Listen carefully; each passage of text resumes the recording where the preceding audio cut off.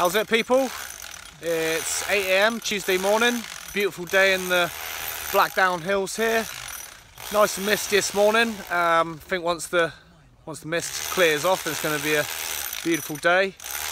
Had George and Tony Busby come round yesterday. They own and run Busby's Reclamation just outside Ilminster. Really great guys. Do architectural salvage, so we buy a lot of reclaimed slate, fireplaces, hearths, timber. The old oak Tudor arch from the toll house that went in the sitting room, that came from them. They came to have a look at some doors we had and just generally have a bit of a nosy. George's a bit nosy like that. But yeah, great guys, check them out. What I will do when we go to start buying stuff, I'll probably do like a full video on them because it's an interesting little setup they've got there. What have we got on today? Wayne's still on the relentless task of raking out. You can hear in the background. Doing really well with it. He's had, I don't know, it's like 3 or 4 solid days. I'd probably lose the will to live after about 4 hours of it, but he's pretty good. He'll just soldier on through it, and he can see the bigger picture. He knows that sometimes you've got to do the crap, and it means that he'll probably get the plastering contract for the whole house. Did some really nice work at the toll house, my last project. Did some really nice detail on the lots of curved corners in there. Nice bit of detail on the skirting. That's kind of what we're about, what we do. It's the fine tuning and it's the small bits of attention to detail. So you walk in and you wouldn't immediately notice it, but it's all those little details is what adds up to give it the wow factor. So also got a meeting at 1 o'clock. Catherine Baker's coming out, as I've said before. She's part of the team.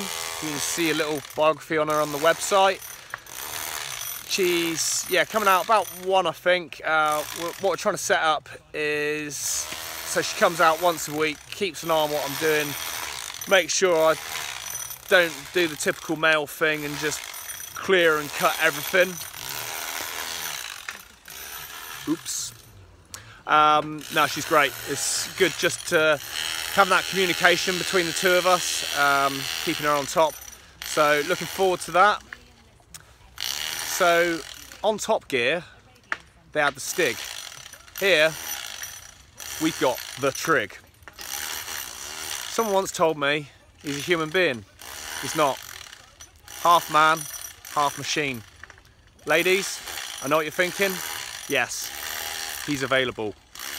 No, seriously, great guy.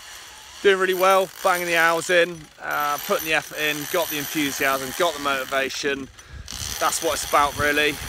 Working with me, if you haven't got that, you'll go absolutely mad. If you've got a little bit of insanity going on, definitely helps. Speak soon. Wednesday morning, got Wayne's been doing really well with the raking out. Now I've got him here, I kind of want to keep him here, so we're just going to crack on with the pointing. Really fortunate here.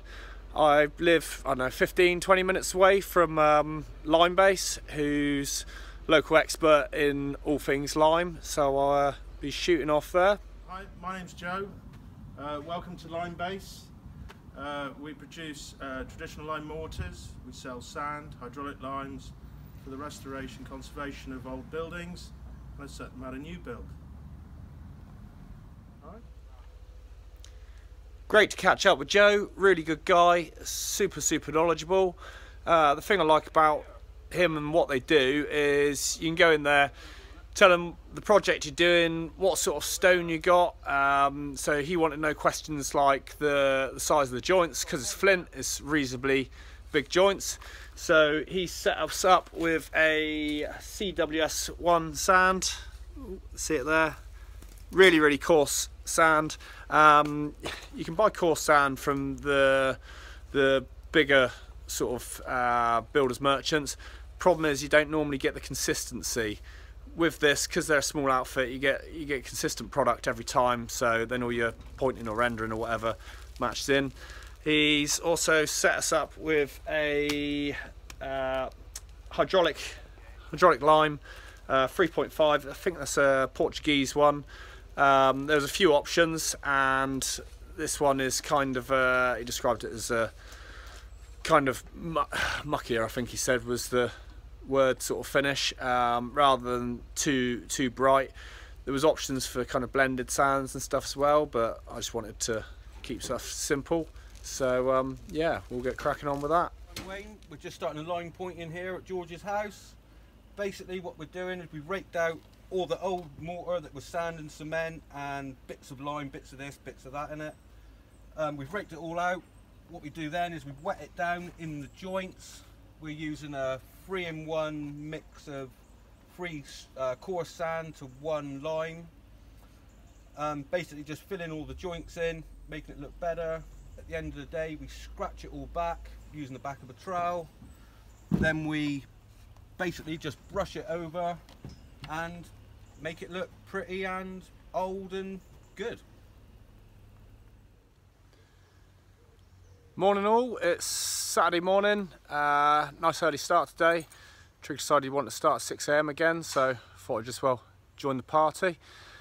What I've been up to, just loads and loads going on, pretty much there with the tree work now. All the big stuff's down, still a little bit of fine tuning, but all the big smoky fires are pretty much there, which is it's a big box ticked to be honest. You see down here, all down the roadside, we've had a good clean up there, which is making a massive difference. Start having to play about and start refurbing the little footbridge we've got. Quite a bit of groundwork going into that. Gonna have to do setting some concrete and stuff. Line pointing, guys are flying along with that, doing really good. It's quite a big, laborious job, but yeah, they're keen, bashing through it. What else? Totally separate note. We've got, I don't know if you can see, just down there, all the pretty flowers come up. So yeah, who don't like a pretty flower? As always, thanks very much for watching. Really appreciate all the feedback I'm getting, and keep subscribing on YouTube and keep sharing. Speak soon. Cheers. Bye.